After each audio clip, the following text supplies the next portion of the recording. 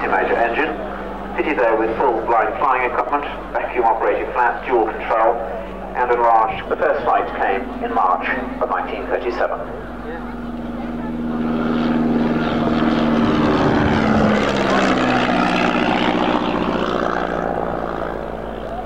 A number of detail changes were made. A wingspan was reduced by 2 inches. A tail wheel in place of a skid was fitted. In the Magister's flue, as we see here.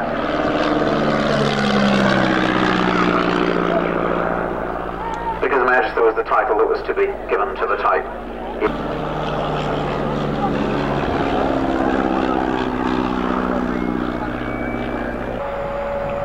Fitting a rudder of increased area and aspect ratio.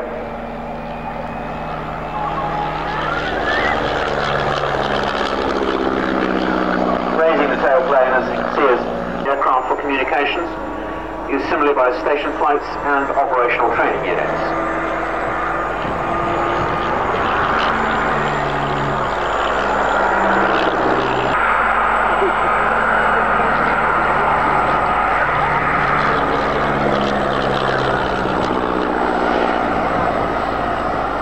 Main task.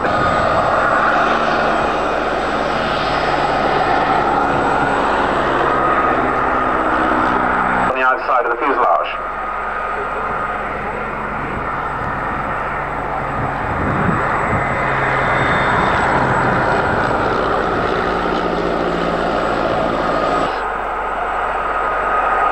And indeed its successor in that service, the locally produced Ogura, which means luck, which seems an unfortunate name for a title, used a number of M14A Magister components in its construction.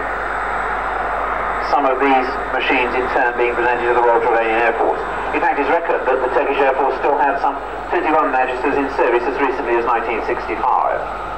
But they're completing his sequence on the an aircraft that indeed is successful enough to be used by all 3 British services, and indeed by the Royal Navy twice over.